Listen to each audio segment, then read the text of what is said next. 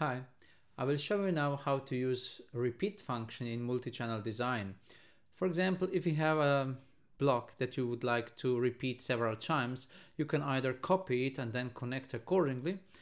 But if there are many channels you want to make, this is a little bit awkward.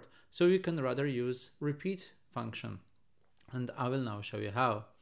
I will just select these blocks here and delete them so that I could just use that one for this repeat function demonstration purpose. I will delete everything that is on my way, take this block and make it a little bit larger. Okay, something like that. And I will now repeat it. So I will click on the name of the block and I will write repeat the name of the block from 1 to 6. Now I have 6 of these blocks, which is also denoted by the change of the frame. Okay, how do I connect that block to the rest of the circuit? Well, some of the pins, some of the ports are already connected in parallel or are planned to be connected in parallel, so I can just connect them directly. The others are connected to different parts of the circuit, so I actually have to repeat them as well.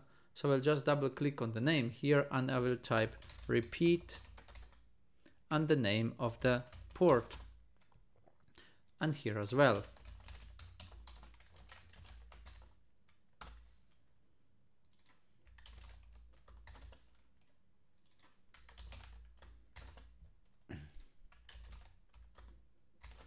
I do not have to type how many times because the number of repeats is already defined in the name of the block.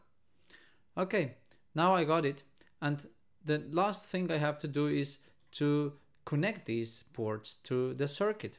Well, I can use wires, of course, but connecting wire to the port is not enough. I can connect the wire to bus, for example, or using bus entry or whatever. But the crucial thing is here that I have to put net name on that.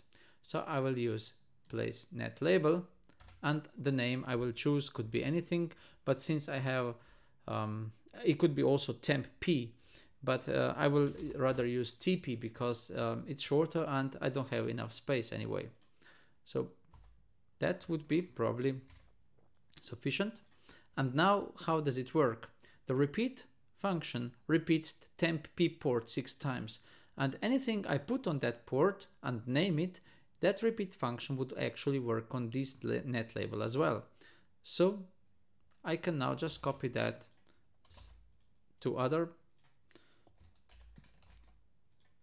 ports and rename the names. So this would be TN, this would be gain, this would be res, and that one would be probably again TP out P OP, let's say.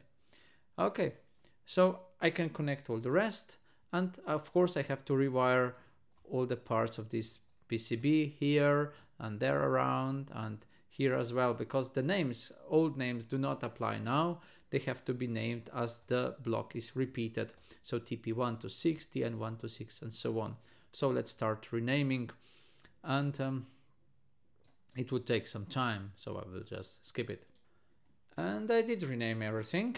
So here the OP goes to OP1 to OP6, TP, TN, gain, and res go through that bus to the microcontroller, TP1 to 6, TN1 to 6, res 1 to 6, and gain 1 to 6.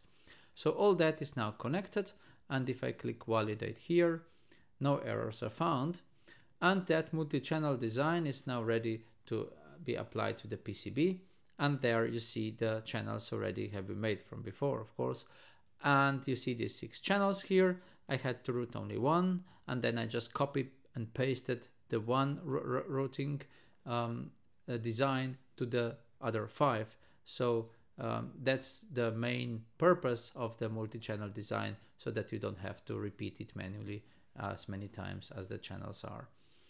Okay, so that's about this repeat function. As I said, it's very useful if you want to have several channels and that they don't take so much space on the schematics.